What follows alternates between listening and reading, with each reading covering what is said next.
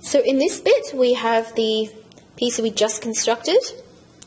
We have another 2 of these blue connector rods. One of the short half cross, half rounded ended connector rods. And 2 of these H pieces.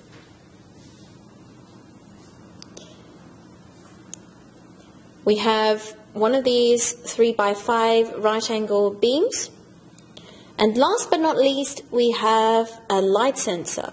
Now make sure this is the light sensor in your kit and not one of the other sensors, and notice that a light sensor has this pattern at the end. So firstly, we take the beam,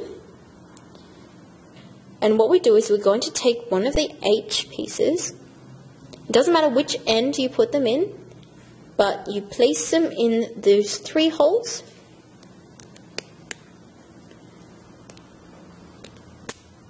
You should click.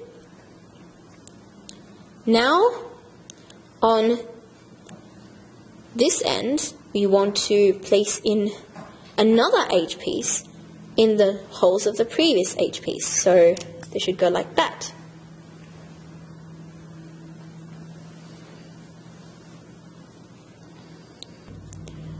The right angle 3x5 piece, and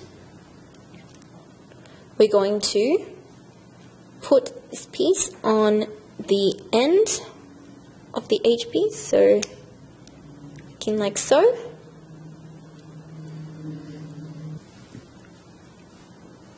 So now we take the light sensor and we place the long connector rod, the long end, into the top hole of the light sensor, and by top I mean the place where the cable would go.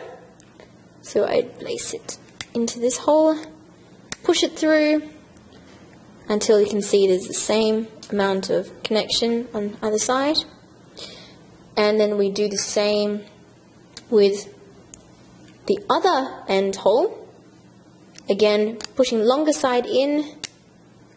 It should look like this. Now we will take the crossed end of the smaller connecting rod, and then we'll place them on this side of the light sensor. Maybe a bit hard to see, but it should go in. There you go. That's what it would look like. Now we take the piece that we just built and then we place it on the last 3 holes you can see here, and we'll just snap them in. You can see, just make sure it's all completely pushed in, and it should be very stable. It should look somewhat like that.